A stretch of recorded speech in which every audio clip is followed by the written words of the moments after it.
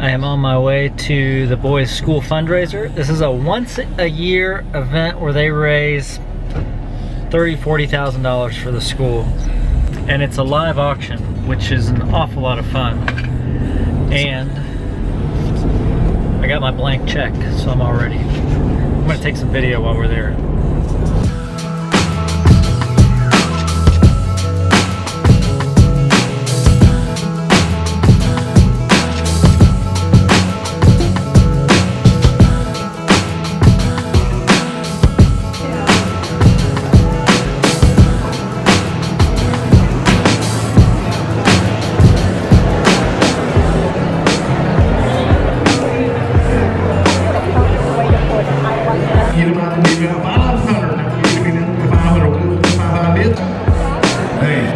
You're never going to have a chance to get another kindergarten in front.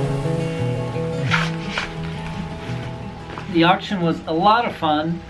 It was a little bit impulsive, spent a little bit more money than I planned on, but the experience of spending money at the auction got me to thinking about the auctioneer and how I could be a little bit more like the auctioneer in my business.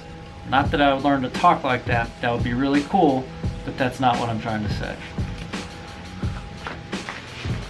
The reason I would like to be like an auctioneer is because I want my clients to feel that exhilaration after they've made the purchase.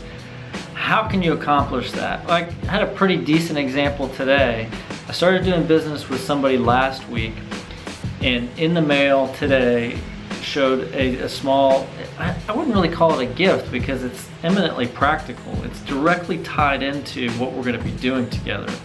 But he bought it for me and sent it. It gave me that feeling of getting something right off the bat. So when you're dealing with your customers, especially if they're buying higher ticket items, going out of your way to find ways to congratulate them, going out of your way to find ways to kind of kick things off, not with a gift. I'm not talking about a gift, but something that is like directly tied to what you're going to be doing together, but you didn't have to do it. You just did it because you felt like it was something that was going to move things forward quickly, get things off to the right foot, and start to build some momentum.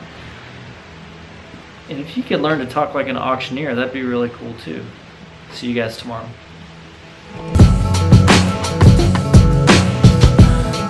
I'm going to kick this off in about 5, 4, 3 minutes. 3 minutes. Really? For posterity.